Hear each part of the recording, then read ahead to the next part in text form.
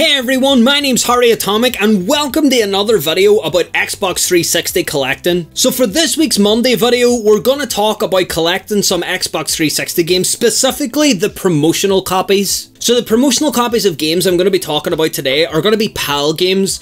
Now there are some dual-cased promotional US release games, however I'm not familiar enough with them to actually talk about collecting them. Plus I never see imports over here, so collecting them is pretty much just out of the realm of possibility for me. So the games that I'm talking about are these ones right here. They're ones that have like a yellow banner on them that say promotional copy, not for resale, as well as having their cover art just kind of dulled down a bit. So really the main question is, where did these games come from? Now, it's easy to assume that because it's a promotional copy that it was sent to reviewers, but from my experience, very little of these games were actually pressed for the sole purpose of reviewing the game. Most of the time, these games were released as part of bundles or were released just as part of like other sets or came with a controller or something. Just any type of bundle where the game wasn't the only thing that you were getting had one of these games in it instead of just the normal full color release. It's the same reason why that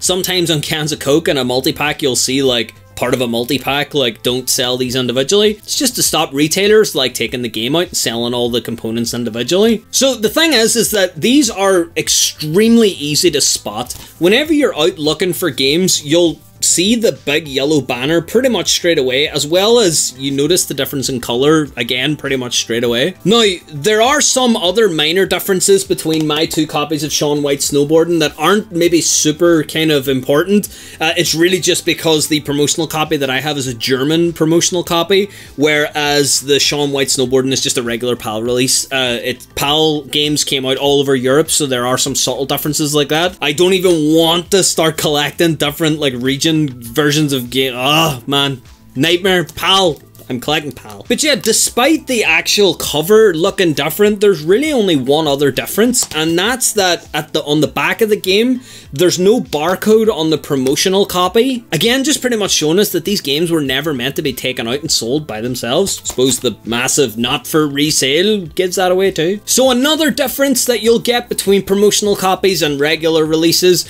are the disc itself. Now, promotional discs are just white and they just have the game's name printed on them, as well as some other logos and stuff from like Xbox and the publisher. They're not really made to be super flashy, they're made to be promotional copies. That's what they are, they're just promotional copies. Whereas the retail release, it's usually in full color, it's got like a proper disc design. I mean, you can see the differences, they're pretty striking. But other than that, this isn't like a classics release where different versions of the game will appear on different releases. Usually what happens here is that the version that's on the promotional copy is the version that's on the first release of the retail copy. So there's no difference in getting a promotional copy over getting a regular copy of the game. Now, not only that, but they're not really that much rarer either. I picked up, I think, 4 or 5 promotional copies of games just through shopping around and finding them by accident. There were even a few I picked up just because they were there and the normal release wasn't. They don't seem to be much rarer, so if anyone's trying to charge a massive premium for a promotional copy of a game, I wouldn't really take it too seriously. Only PAL ones though, again, not too sure about US releases. Now, as with most things, there are exceptions to this rule. There were some games early in the Xbox 360's life cycle that came bundled with the console. So for example, you could get Gears of War with an Xbox 360 console as part of a bundle way back whenever Gears of War first came out. And instead of saying promotional copy, it says bundle copy, and also the artwork isn't dulled down. But again, there's no difference between it and the normal release, so if you find one of these bundle copies, I mean, yeah, pick it up. It's cool to have like a bundle version that's slightly different, but I mean, it's not gonna go massively through the roof in value or anything. What do you see now? In 10 years time, someone will come back going, oh my god, a Gears of War bundle copy that's worth so much, and I'll be like, haha, I sold it. But anyways, I also want to take this opportunity to pretty much correct a previous video that I made on Xbox 360 classic versions. Now, when talking about budget release titles, I said find any, but there was no game that came out on multiple kinds of the classics, if you know what I mean. As in, if a game came out on the first kind of classics, it didn't come out again on the second kind of classics. And while shopping around for different games to buy for making these videos, I was pretty much proven wrong.